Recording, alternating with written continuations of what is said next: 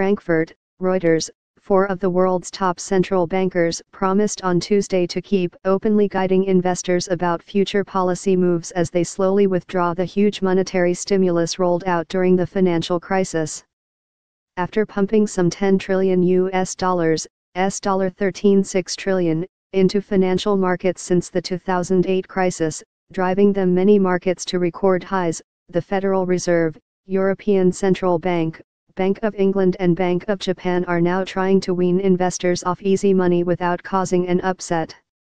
To do this, words will be key, the heads of the four central banks told an ECB conference on communication.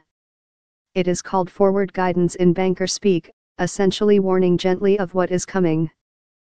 Forward guidance has become a full-fledged monetary policy instrument, ECB President Mario Draghi said.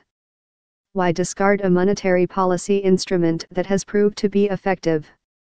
Draghi and his three counterparts are at very different stages in rollback process. The Fed is looking at its fifth rate increase and the BoE raised its own rate this month for the first time in 10 years.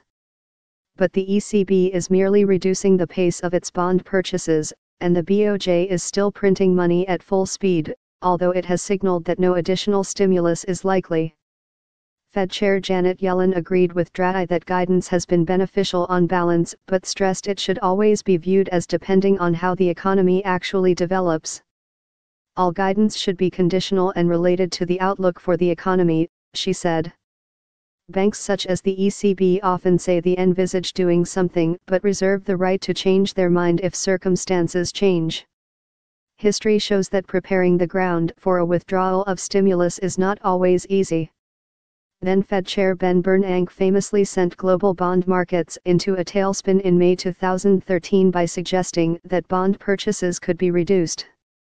In the event, the taper tantrum meant bond buys would not be reduced for another 10 months.